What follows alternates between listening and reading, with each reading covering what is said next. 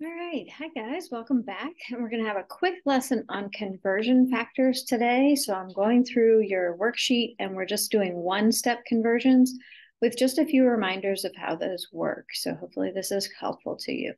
So our first question is asking us to convert the length of a pencil from inches into centimeters. So the first thing we want to do is figure out what our conversion factor is. And so we're going to look at that table at the top of our sheet and we're going to find that it gives us a conversion that 1 inch is equal to 2.54 centimeters. And anytime we have a conversion factor, we can write it as a fraction. And so we could write this as 1 inch over 2.54 centimeters, or we can write it as 2.54 centimeters over 1 inch. And this is going to be useful for us because there will be times when we're going to need centimeters on the bottom, and there's going to be times when we need centimeters on the top. In this case, we're trying to convert from inches. So we're going to go with our starting point, which was 5.8125 inches. So 5.8125 inches. Now I want to get rid of inches and I want to get centimeters. And so if I multiply by this fraction, I'm going to have inches times inches over centimeters, and that's not going to get rid of the inches. So I'm going to use this fraction instead, and I'm going to multiply by that fraction. So that gives me 2.54 centimeters over 1 inch. And both these fractions really just equal 1 because we have the same thing on the top and the bottom, just in different units. So now we can see that I'm going to have inches on the top and inches on the bottom. And just like any variable, if I have it on the top and the bottom, it's going to cancel out. And so I'm going to be left with units of centimeters.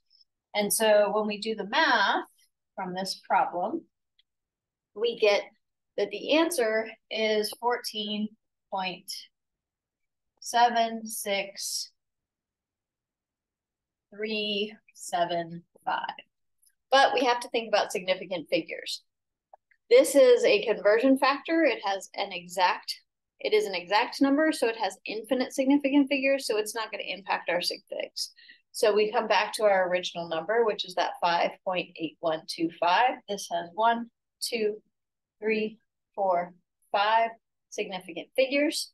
So I'm going to go 1, 2, 3, 4, 5. This is the place where I need to round.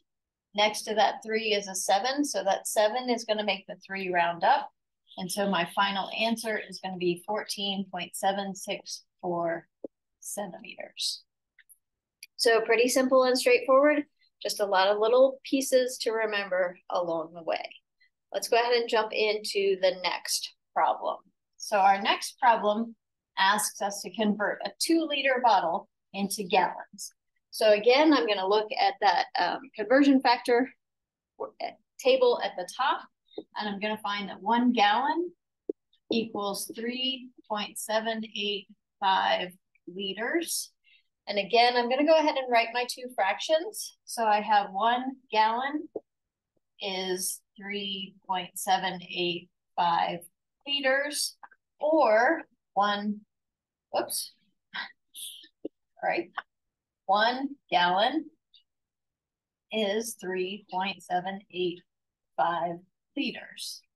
So again, I can use this either way.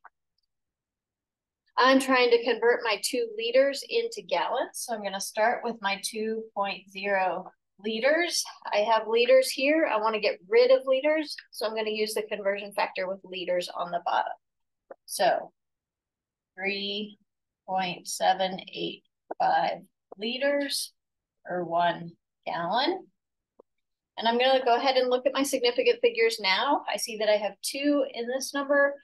I have an infinite number of sig figs here. So my answer can only have 2 sig figs. And so when I convert this, I get 0.53 gallons. Okay. Let's look at a different problem. We're going to use the same conversion factors. So we've converted our 2-liter bottle. We know it's slightly more than half a gallon, 0.53 gallons. Let's take a look at our bucket. Oops, let's leave this up here.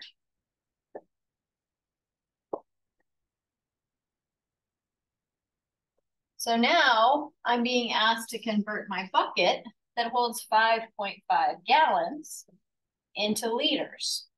So it's the same conversion factor, but this time, because I'm converting from gallons to liters and I want to get rid of gallons, I'm going to use the conversion factor that has gallons on the bottom. So I'm going to have 1 gallon on the bottom and 3.785 liters on the top. And again, this has two significant figures. And so I'm going to come up with an answer of 21 liters. Because the gallons have canceled out, I have 5.5 times 3.785, and that gives me 21. I hope this is helpful. As always, if you have questions, let me know.